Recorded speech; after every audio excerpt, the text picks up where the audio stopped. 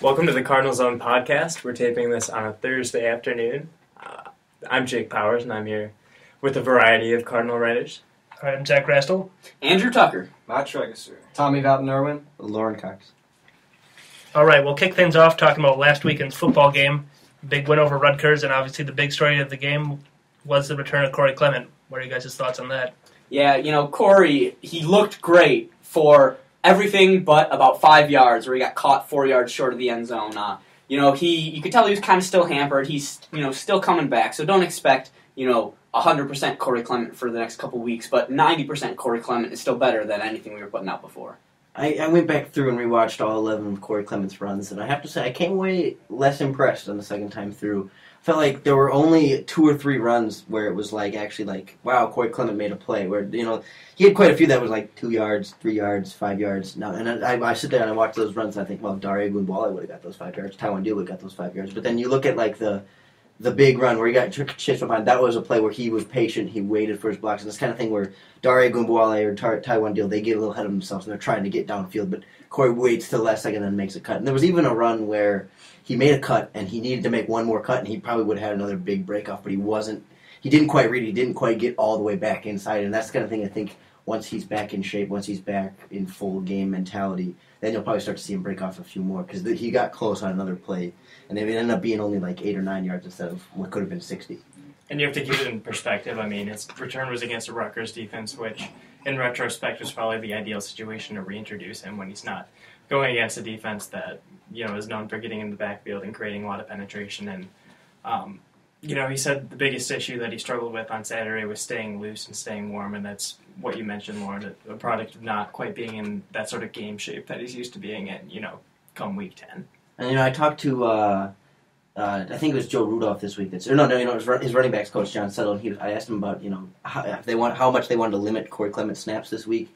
And I said, are you hesitant to put him out there in pass protection because you don't want to overuse him? He's like, actually, Corey came up to me and he's like, man, can you let me get out there in the pass game because I think that's how I can get my pads behind me and really get underneath it and get back to the thing. So his first play out there was a pass play, and he said they were trying to get him in as much as they could, but they didn't want to overdo him, especially in that first week. Speaking of, getting warm, I assume that it's going to be nicer in Maryland than it is here. It's been kind of cold the last couple games, but the last few days has been warm. But I'm sure we could ask our DC native Tommy more about the Maryland weather later. But I think that being warm shouldn't be an issue for him this week. Dare been named the starter for this week. Does that surprise you guys at all? Not really. I don't think they want to rush Corey back and have him do any more than he's ready to do. I don't think he's going to be at 100% still. I think he was probably in worse shape than he thought or Paul Chris thought coming into this week, and I think it was a little bit of a wake-up call for him. They're like, holy crap, I can't keep up on this run. It almost looked like he pulled something a little bit, but I think... On the long run. Yeah, he pulls up. There's a moment in the run where you can see him pull up, and that was a little bit concerning, but it sounds like there's no injury concern there and nothing, and he should be at the same level that they anticipated him in his recovery, so... I'm not surprised they're going to go with Dare first and then kind of work Corey back in like last week. Yeah, on Monday, Corey actually said that he did let up on that run. He was looking at the Jumbotron hoping that there wouldn't be white jerseys behind him, and he said that was something he was surprised about. He's not a person who's been caught before, which is kind of funny, but we have to keep in mind that he's taken 27 carries this entire season. I think it was made out to be a huge comeback for him last game, and he was handed the ball 11 times, and I think that's something important to keep in mind, that he's still not getting those game reps yet. He's still not quite in the right shape to be the starter. What should we expect this weekend for the offense against Maryland? Maryland's defense is pretty bad again, but they do have a pretty strong defensive line. I know that number 7, there's no way I will ever be able to pronounce his name correctly. He absolutely dominates. He has, I think, 9.5 or 10 sacks, depending on what website you're looking at. But he consistently gets past the offensive line and he gets to the quarterback, which will be difficult for Joel Stave and this young UW offensive line. I'm going to take a stab at his name right here. Let me see if this is right. Yannick Ngakoue. Is that close? Do you think the silent N at the beginning? How do you spell that? Ngakoue. There's a lot of vowels in there, but not in the right spot. I have no idea. Do you have something to say, Lauren? Yeah, they also have some pretty good talent at linebacker, and I think their front 7 is something that I think is going to challenge the Wisconsin run offense again and try and it'll be interesting to see if Corey Clement can break away from a few more again, because I think you're going to see another average yards per carry output from Dare unless he's really starting to learn more from Corey. It's not that Dare does anything wrong, it's just that he's not quite at that level. So I think it's going to be another one of those Joel Stave throws 30-plus times, and the Badgers' offense is just better than the Maryland defense because I think their secondary doesn't quite match up with the Badgers' pass catchers. That's what it came down to last week, too, with Stave throwing. Again, they leaned on him pretty heavily, and he was able to get away with a lot of things that you can't get away with in a lot of different situations. Obviously, he had the really, really bad interception later on, but, I mean, one play that comes to mind is the 4th and 7 pass to Alex Erickson that ended up going for a touchdown. I mean, you run on 4th down, that is going to Erickson. He runs a drag across the middle, and there's no one there who picks him up in zone coverage. That just doesn't make any sense, and that doesn't happen with normal secondaries. So yeah, but also credit to Erickson on that. I talked to him after the game, and he was telling me, he read it, and then he made sure he, did the move, right in the right places, and he did. He made the defender fall down, which shows poor defensive, footwork and whatnot. But it also credits to the wide receiver for putting the defense in that situation. What about the Maryland offense? What should we expect out of them? Not a lot. I mean, their offensive line's not very good, and so I think you're going to see Schobert finally put up another sack. I think it's been a couple weeks since he's put one on the board. I think it's been 4 or 5 weeks. Yeah, he hasn't put one up since he took the national lead. So, I mean, he's remained there. So I think you'll see he and Beagle get off the quarterback pretty good, and then the receiving core is not great either, so I think you'll see kind of Sojourn and Darius just put on man coverage against these guys for most of the game and just kind of shut them down and make the quarterback beat them, which probably won't happen. Although the sacks aren't there, Wisconsin's still getting a ton of pressure on the quarterback. That was something that was evident at Illinois, and it was evident last week, too. I mean, sacks aren't the only stat that measure, what sort of pressure you're getting in the offense and how you're sort of detracting from what the quarterback can do by, applying pressure and getting them uncomfortable. Would you expect the result of this game to be closer to what we saw against Rutgers, or maybe early on in Big Ten play where they really weren't blowing anyone out? I'd say it'll be much closer to Rutgers. Maryland and Rutgers are both, pretty bottom of the barrel in terms of the Big Ten. I don't think Maryland has. Do they have maybe one Big Ten win, 1 or 0? So it's they do have 0. They are very mediocre team overall, and compared to other Big Ten teams, they just don't measure up. I think it'll be a lot like last week, where it's kind of close for the first quarter, maybe first half, and you're kind of like, oh.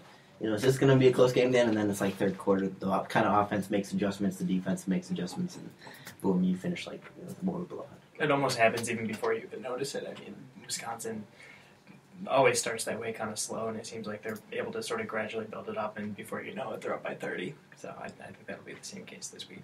All right, well, now we'll shift focus over to men's basketball. Last night, the Badgers in an exhibition game beat UW River Falls quite handily. A lot of new faces for the Badgers with Decker, Kaminsky, Jackson, Dukin, Gosser all gone. So Tommy and Matt, what were your thoughts on last night's game? Yeah, it was good to see all the young guys get in the game. Everybody that was active for the Badgers got into the game and played at least 5 or 6 minutes. So it was good to see a lot of those young guys get some court action at the Kohl Center, so you can see how they've learned from those older guys, so they can start to step into the blank spots that are left by big guys that left. Right, and another thing I have to add on is just the play of Ethan Happ. He was almost forgotten last year. I know he redshirted, but he tore up the game last night. I think he had a double-double. He looked really confident in the paint as well. I think he's going to be a huge asset for the Badgers this year and could fill maybe even a void of Sam Decker in terms of points per game. Yeah, I think Happ's definitely a guy that they're going to look to. A lot of people have pegged as who might have a breakout year for the Badgers. They obviously need production from somebody with so many good guys gone. You also have, obviously, Nigel Hayes will be expected to play a bigger role. Them Koenig as well. But what about guys like Vito Brown and Zach Showalter? They're into the starting rotation now. There's not a whole lot of depth there at center when talking about Brown. What should we expect out of them? Yeah, Vito Brown really didn't wow me in the game against River Falls. He has a lot of trouble scoring the basketball. He's pretty solid defensively, but on the offensive end, he's pretty close to a nothing, which is not ideal. He did make a 3. Surprised I didn't know that was in his arsenal. And then he blew their streak by missing a 3 early in the second half. So yeah. Actually, yes. Well, second half they went 3 of 14. First half was 6 of 6. Showalter, I mean, that's obviously kind of the same concern for him as on offense. You know what, he can be defensively pretty much the equal, if not better than Gosser, which is saying something. But offensively, not quite sure what's there. I mean, you saw flashes of potential of what he could do last night. He had a nice steal and a breakaway, which Badgers rarely, if ever, get. But, of course, he missed the dunk. Blew the dunk. Yeah. So All-American rim grabber. Yeah, I haven't seen a replay of it. Like, at first glance, I don't know what it looked like to you guys. It looked like when he was going up, he kind of, like, hesitated. Did he want to lay in or dunk? And last second decided to try to dunk, and it didn't work out. From my perspective in the student section, which is a very different one, I had it kind of straight on the angle. To me, it looked like he jumped full on, he was fully committed, and I think he just rimmed out. I think it was just unfortunate for him. That's rough. And I mean, obviously, you only want to put so much stock into a game that's against UW River Falls, a D3 opponent, but they took care of their business, got a lot of new guys in. There's no reason to feel any worse off about them after that game, which is pretty much, I guess, all you could ask for after a D3 game. Hey, St. John's lost to a Division II opponent in an exhibition game by, I want to say 30-plus points. Maybe it might have been 25 points. But I think it's 32. 32. So hey, don't take it for granted. At least we're not St. John's. Yeah, and it was good to see some things that we didn't see last season, whether or not it's against River Falls. Their coach talked about after the game, they're one of the more physical teams in the WIAC. And so it was good to see guys grabbing a lot of rebounds. They dominated the rebound game. And that was something that they struggled with last year in Big Ten play. They were something like 10th in the Big Ten in rebounds per game, despite having two of the best big guys in the league. So it's good to see guys like Charlie Thomas, Nigel Hayes still getting involved, Ethan Happ on the boards. Another thing I have to add is it's kind of uncharacteristic of the Badgers to commit as many turnovers and fouls as they did last night. I know there's a lot of young guys in the season opener, but I think it's something that they need to address before a tough non-conference schedule approaches. For sure. In the first half, they had 8 turnovers, I believe, which is typically what a Bo Ryan team averages for an entire game. So that was a bit surprising. And then the refs were just calling everything last night. So you don't know if that will kind of change during the season. Typically, they don't call any fouls on Bo Ryan teams. But one notable face missing was Andy Van Vliet, who is currently out with an eligibility issue. We don't know much about it at the time. It's just when a player is done with high school from when they graduate or their expected graduated date, they have a 1-year window to enroll in a university, and they get a year knocked off, eligibility knocked off that if they play amateur basketball. And apparently he did do that. There's not been quite specific on it so far. They're just saying that there was basically circumstances beyond his control that caused it, and so they'll go through the appeal process, I guess.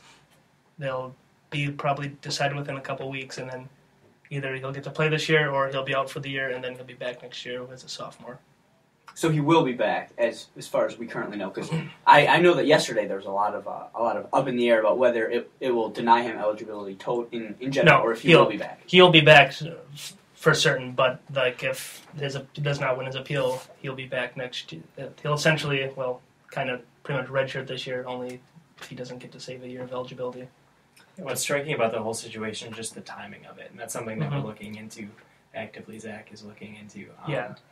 Just the fact that the Wisconsin, applied for that waiver, and that there wasn't a response from the NCAA until 3 hours before the game yesterday. Yeah. I mean, and actually, about an hour and a half ago, I was on the phone with a former compliance officer for the NCAA, and I asked him about that. Is this typical for this to take this long? And he said it kind of is, because it's a fairly long process, because they have to get in contact with all these people overseas and try to figure out, what he played, if it counts as organized competition, and the criteria for that is there's a lot to it. If there's officials, some of the things are if an official score is kept, if it's scheduled, publicized in advance, if team uniforms are used, admission is charged. It's kind of, there's a lot of things that go into it, and I guess it's tough to say what his chances are of winning the appeal when nobody really knows that much of the details. Right. What sort of vibe did you guys get, I guess, from the team in response to Van Vliet? Nobody really asked the players about it. Bo was the only one asked about it, and he just kind of said, we've known that this might be an issue all along. I mean, I think they said that pretty much everybody did, but that didn't stop anybody from recruiting him, just that they'll kind of see how it plays out. He did give props to the student section for chanting Free Van Vliet, though. So. And he said he couldn't say it 3 times fast. So now we know a lot about Bo Ryan's pronunciation skills. He's a basketball coach, not a broadcaster. All I'll say is that it's ironic that the Belgian is the one that's waffling on his eligibility. As, Makes you think. as soon as you started talking, I knew nothing good was going to Hey, my ex-girlfriend matched with him on Tinder, so like that's a thing. Is too. that actually that's a Yeah, thing? I can get the hookup. I mean, not that kind of hookup. I can't think of no better The trends. Denny's Grand Slam breakfast. Several big games this week. We'll go around, have you guys make picks. Notre Dame, definitely. Pittsburgh's a good team, not good enough to beat Notre Dame. Totally agree. They underperformed against North Carolina last week. I just don't see them winning. Yeah, I think Notre Dame's a big favorite in this game, but I think Pitt will make it a little closer than people are expecting, and I wouldn't be surprised, barring a horrible game from Baylor tonight, to see Baylor jump Notre Dame in the college football playoff standings. Yeah, I think it'll be tighter just with Notre Dame being on the road, but this is all Irish. Notre Dame. All right. Our second game, number 6 Florida State at 7-1, taking on Clemson, who has been ranked number 1 in the first college football playoff rankings of the year. Clemson's a fantastic team, and Florida State is pretty good, but I don't think that they can match up with Clemson. Totally agree. Once again, Clemson playing at home. Death Valley is a tough place to play in. I don't see Florida State coming up. Yeah, this one feels like the blowout of the week to me. Clemson's pretty good. Yeah, Florida State doesn't stand a chance. Yeah, Everett Golston is #good, but Florida doesn't quite have enough talent around him on the offense, so I'd have to go with Clemson there. Okay. Third game, we have number 8 TCU. They're undefeated at 8-0. I mean, they're all the way down at number 8 in the college football playoff rankings. You know, I don't think they've impressed many people. They've won all their games, but they're kind of in that same boat as Michigan State. They're winning, but not by a lot. They'll be traveling to Stillwater to take on number 14 Oklahoma State. I have Oklahoma State in this one. I think that being at home, the two teams are pretty evenly matched, but I think being at home is definitely the more important factor. I have to disagree. I think TCU will come up big here. Boykin is a phenomenal athlete. I just think he will carry the team in this one. Yeah, I'm with Andrew on this one. I think Oklahoma State's going to win by 3 to 7 points. Trevon Boykin could have 200 rushing yards, and it won't make up for it. I'm going with Oklahoma State on this one. I like Boykin a lot. I mean, not as much as a passer as a runner, but I definitely think he's going to carry this TCU offense pretty well, and I think their defense will be able to hold up just enough. All right. So then, last game, the big game of the week. A lot at stake in this one is more or less the SEC West Championship game. And, I mean, there's a good chance that whoever wins this game is going to end up in the college football playoff. Number 2, LSU, traveling to Tuscaloosa to take on number 4, Alabama. I think LSU should be able to win this. It is at home for Alabama, but Alabama lost at home earlier this year against Ole Miss, who is by no means the team LSU is. So give me LSU in this one. Yeah, I think this matchup comes down to the rushing attacks on both teams. Obviously, you have Fournette on LSU and Derrick Henry on Alabama. I just think Alabama's defense is going to contain Fournette, and Alabama should win. Yeah, I'm a big fan of this LSU team with Herschel Walker over there playing for them at running back, but I think the playing at home is too big for Alabama to drop this one. No, I don't think Herschel can be contained right now. I'm going LSU. I'm also going to go LSU. I just feel like I wish I were a little bit more confident in their offensive line going against Alabama, but Leonard Fournette is something special, and I don't think they can stop him in Alabama. And, I mean, that's obviously the college football rankings don't mean that much right now, very early in the season. But that top 4, you have Clemson, LSU, Ohio State, and Bama. What are you guys' thoughts on those 4 being in and, you know, maybe other things you saw in the rankings? Well, you know, people online and on Twitter and all that were freaking out, 2 SEC teams, what's going on? But they forget that last year's first ranking had 3 SEC teams. So, you know, there will be 4 teams from 4 different conferences by the time, or independent in the case of Notre Dame, but there will be 4 teams, and no conference will have 2 teams in the playoff. And, I mean, it's obviously with LSU, Alabama playing this weekend, that issue is just going to kind of sort itself out. Yeah, although hey, if Alabama wins, LSU might move up a couple spots because that's a quality loss right there. That's true. Yeah, I think one of those SEC teams is going to drop out after this game, and I think the next team in obviously could either be Notre Dame, but depending on how Baylor plays without Seth Russell, they could be the team to watch. Was anybody surprised to see Notre Dame up so high at number 5 at 7-1? Yes. I mean, they have their one loss. They've lost a couple of their starting quarterback and starting running back beginning of the year, and they have a few close wins like against teams like Virginia. Yeah, they have an embarrassing win against Virginia.